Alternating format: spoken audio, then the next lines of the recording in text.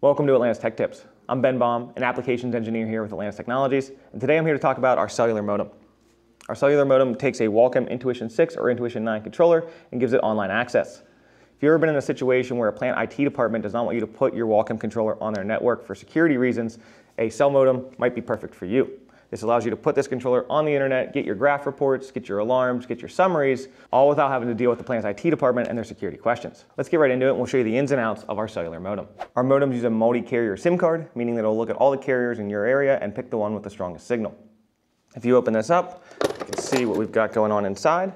All of our modems come with a power cord and an Ethernet cable. The power cord will typically be pre-wired into your controller if you've bought the panel from us. If you've bought this standalone, you'll just wire the 115-volt cord into an outlet wherever you can find power. The Ethernet cable comes out of this 5-port switch and will go into the Ethernet card on your controller. The only thing you'll have to change on your controller is the HTTPS web server settings. If you go to Config, Ethernet settings, scroll down, the web server is by default set to HTTPS. In order to access it from our controller, you need to change that to HTTP. The rest of these settings, the 10.0.100.101, the net mask and the gateway, are all right here to show you how to set them up, and they are the default for the controller. If they ever get changed, you can reference this to get them back, but you should not have to change any of those settings when you first get the controller.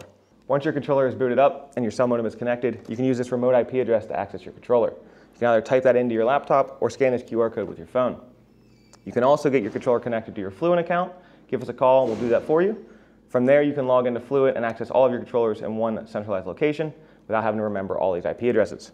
If we look inside the cell modem box here, you can see the actual cell modem on the right. It's got the Wi-Fi antenna and 2 extension antennas that lead to the cellular antennas outside of the box.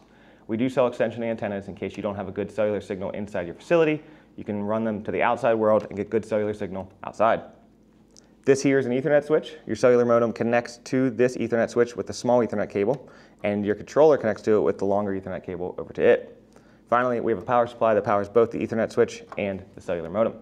And that's all for today's tech tip on Atlantis' A-14329-RD cellular modem. If you'd like more information or like a quote, please give us a call at 724-695-2900 or send us an email at mail@atlantisllc.com. Thanks for watching.